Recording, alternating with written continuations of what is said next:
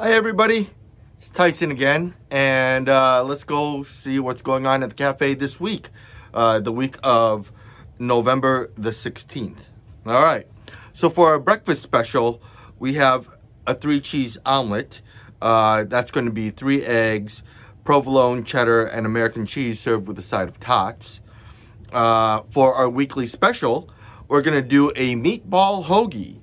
That's going to be pork meatballs, guys. Marinara and provolone in a hoagie with your choice of side. For a special side this week, we have the pesto pasta salad. That's going to be spinach, tomatoes, and onions. Spinach, tomato, onions, and Parmesan with cavatappi noodles tossed in a pesto vinaigrette. All right. For our soups, Monday we have beef barley. Tuesday we have chicken dumpling. Wednesday we have broccoli cheese. Thursday we have tomato bisque. And Friday we have the corn pepper bisque.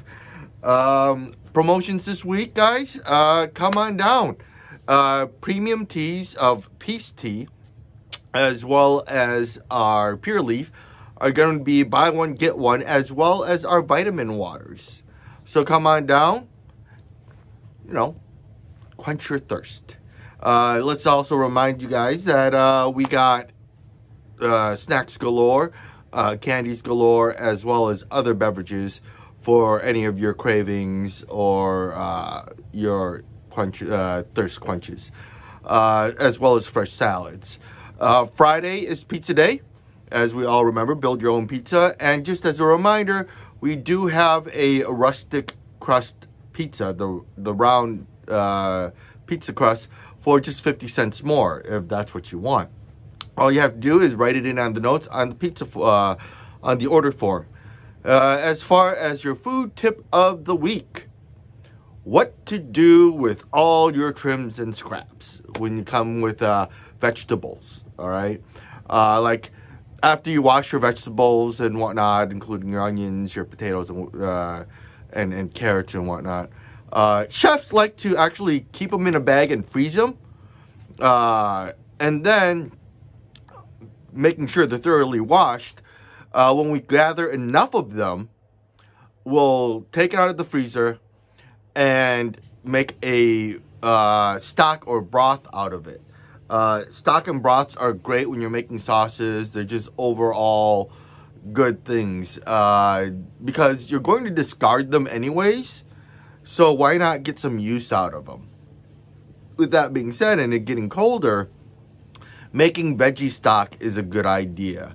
Veggie stock can easily replace chicken broth or beef broth, or at least help out with it. Let's say you don't have enough chicken broth in a recipe, add some of your veggie stock. And all you do is you literally throw it in a pot with some water, and let it boil for, like, I would say about 45 minutes to an hour.